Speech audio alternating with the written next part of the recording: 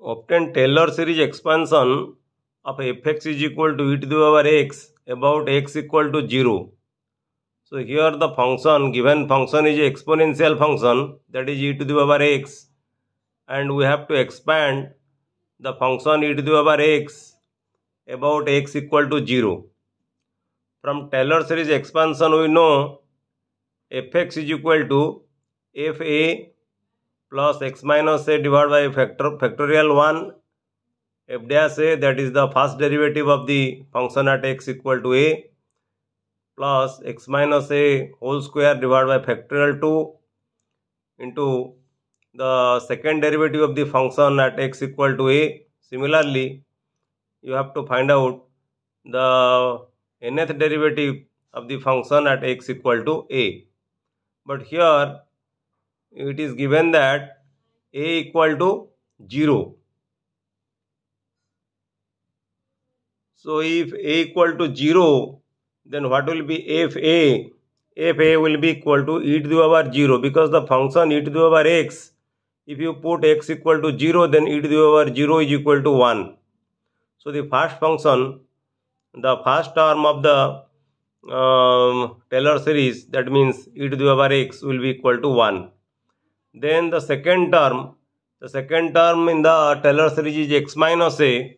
So x minus 0 divided by factorial 1 into the first derivative of the function at x equal to a. The first derivative of the function of e to the power x is e to the power x. If you find out the first derivative of e to the power x with respect to x, then it will be equal to e to the power x.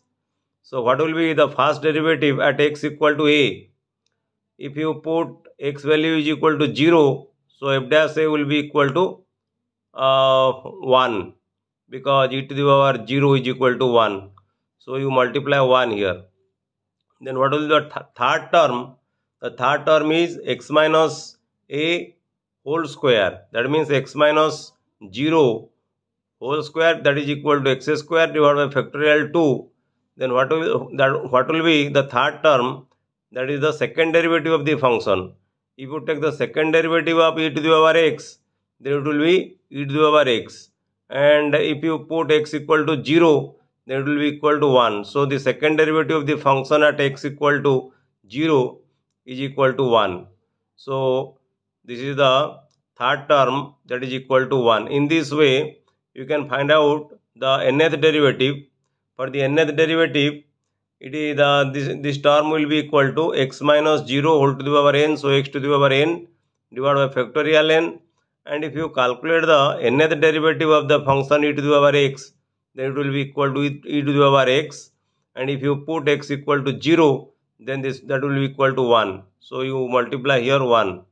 So the final expression for the expansion of the function, exponential function e to the power x using Taylor series expansion will be equal to 1, plus the second term will be equal to x divided by factorial 1 is equal to 1.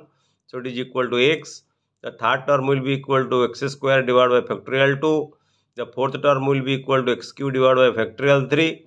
And the nth term will be equal to x to the power n divided by factorial n.